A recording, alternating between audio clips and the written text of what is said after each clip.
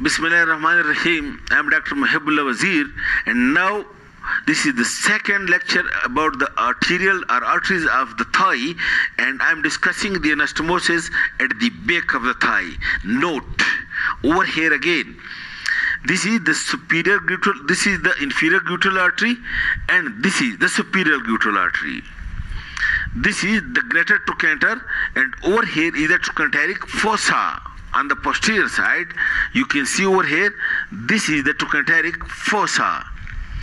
In this trochanteric fossa, there is an anastomosis. Number one, you can see ascending branch of medial circumflex and ascending branch of lateral circumflex, and from above, a descending branch of the superior gluteal artery.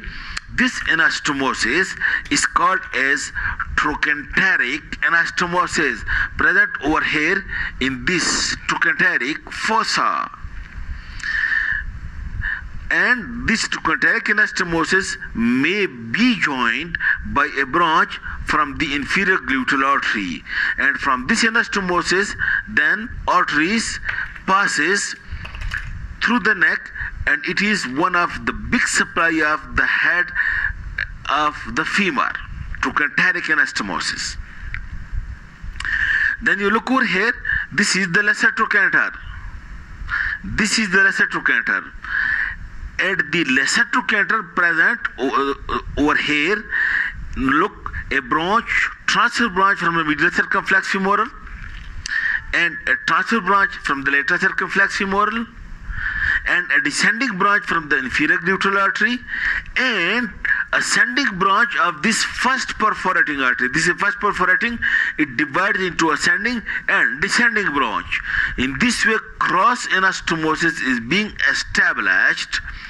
Over here you look, a transverse branch from this side, transverse branch of medial circumflex femoral, and a transverse branch of lateral circumflex femoral, and a descending branch from the inferior gluteal artery, and over here is the first perforating, ascending branch from the first perforating, and this way a cross or cruciate anastomosis is being established at this lesser trochanter.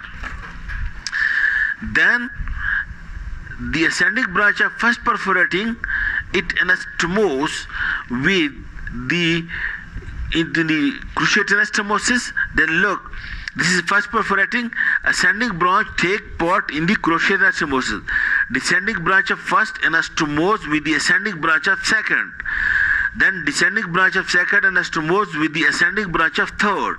And then the descending branch of third anastomose with the ascending branch of the fourth, while the descending branch of the fourth, this descending branch of the fourth, it anastomose with the upper muscular branch of the popliteal artery.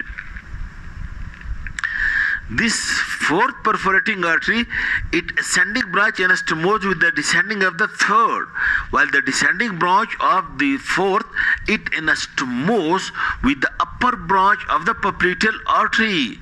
In this way, the popliteal artery is being connected ultimately to the internal iliac artery, which is present inside the pelvis through the superior and inferior gluteal artery, and a chain of anastomosis is being present at the back of the thigh between the superior and inferior gluteal artery branches of internal, and then the branches of profunda femoris at the trochanter and the greater and lesser trochanter, and then at the back of the thigh, ultimately with the popliteal artery. This is the anastomosis at the back of the thigh and connects our conatal channel between the popliteal artery and the internal iliac artery. I think now you will understand the anastomosis at the back of the thigh present between the internal iliac, between the profunda femoris and the popliteal artery. Thank you very much.